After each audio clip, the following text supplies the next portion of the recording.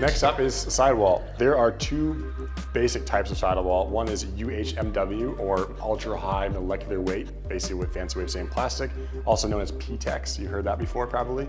The other one is just ABS. On ABS, it's a little cheaper, a little more brittle, although it has gotten a lot better. We use UHMW just because of its better durability. The sidewall itself is cut and then attached to the wood core of a ski. That bonding is super, super important because a sidewall's job really is A, to keep out moisture, but B, to help take the impacts. Like, so when you hit a rock or a rail or anything hard, the edge actually compresses into the sidewall, and that sidewall needs to take that hit and not break off from the core itself or compress too much, because otherwise the ski will be totally bust. The sidewall of a ski is actually, A, it's really heavy, and B, it's pretty expensive. So some companies will thinning it out just to save costs there. And from a lightweight perspective, if you have a touring ski also tends to have less sidewall just because it does add a substantial amount of weight to the wood core of a ski.